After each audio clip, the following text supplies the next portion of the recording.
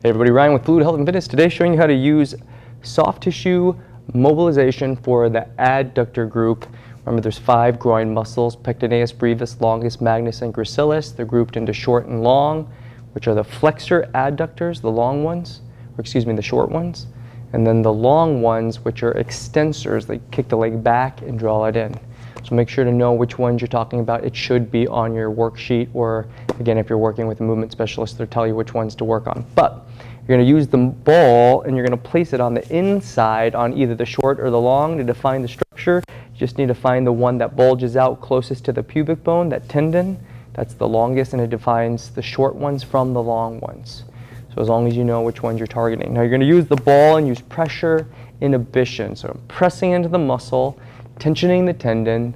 Tendon will create a reflex inhibition once it's pressured long enough, and then you're going to go into a stretch. I'm going to do this on a table, so the leg's going to come out slightly. You want it to be partially flexed and softened. So you always start with the muscle in a flexed state. So you can see I'm pushing the leg down into that ball.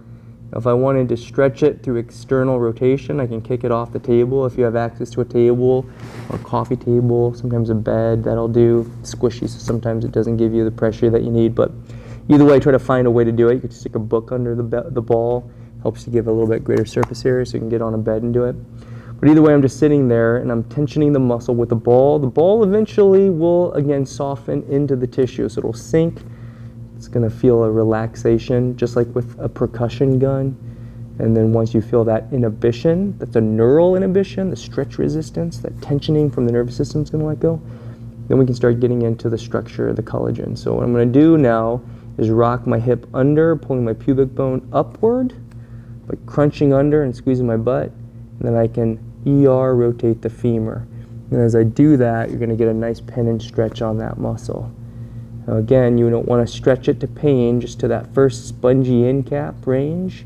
It's going to tension the muscle up again, so your muscle reflex is going to kick in again. It's going to want to hold it. We're going to wait for that to relax. It'll sink in again, and then you can let it go a little bit deeper and actively stretch through the tissue bed.